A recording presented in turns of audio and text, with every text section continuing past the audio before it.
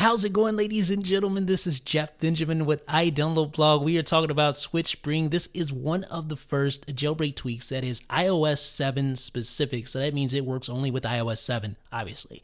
It is from Hashbang Productions. It is called SwitchSpring, and it allows you to swipe up on your home screen card in your app switcher and restart or quit all apps like that. So I just quit all apps. You can see no app is running now. You swipe up on that home screen card, the first card, and then you can also respring from that menu as well. So just like that, folks, easily respring from the multitasking menu. You just swipe up on that first card, and then you get that easy to use prompt that allows you to quit all apps, or to respring, or to cancel if you don't want to do either one.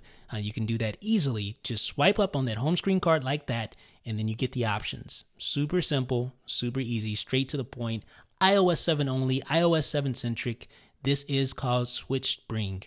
That's a little hard to say that. Say that 7 times, you may have some problems. But SwitchSpring is available on Cydia's BigBoss repo. Again, it is from Hashbang Productions. And of course, it is iOS 7 only. Now, this was envisioned, I guess you could say, by a user on Reddit. So props to that guy for coming up with a great idea for SwitchSpring.